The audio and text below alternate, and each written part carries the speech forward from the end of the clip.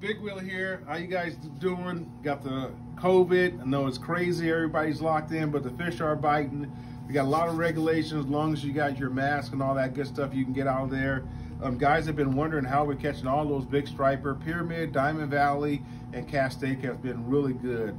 We're using a 5-aught owner or any type of 5-aught hook. 3, 4s are great, but we're using a big piece of bait, and I'll show you guys how we're hitting them.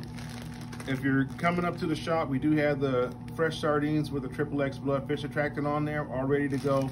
They're cut up. You take a piece out. I like using the head pieces, and you'll get out there and a lot of people will say that, you know, they don't use the head, but you can see right here, stuffed in that head, it's just full of blood.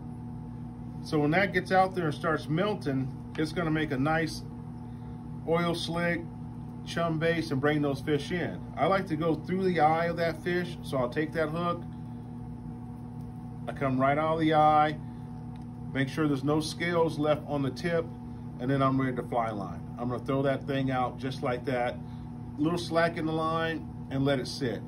If you guys are fishing, try the points, any places with a drop off, looking for places that, you know, you can get to 60, 70 feet and get these baits down. You can try with a split shot, but most of the time I'm fishing it totally weightless. If you guys are using the XXXblood anchovies, we do have those here also. We're using the whole anchovy, guys. We'll show you how to do some cowboy looping and how this thing works. We're gonna take our whole anchovy.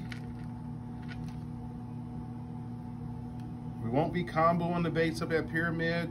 A few guys tried that and it just wasn't working. We're gonna go through the eye of that chovy, lay that hook down right along the chovy.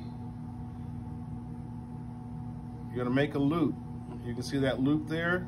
Put that loop right around your chovy and it should tie in a nice knot. Now this is made so you can throw this thing anywhere. It shouldn't come off. If you're using chicken liver or something like that, this should hold the bait on and keep little fish from grabbing it. These are tips and tactics. You guys come down, support amazing fishing. First ocean trip, guys, March the 4th. Big Willie, see you on the water.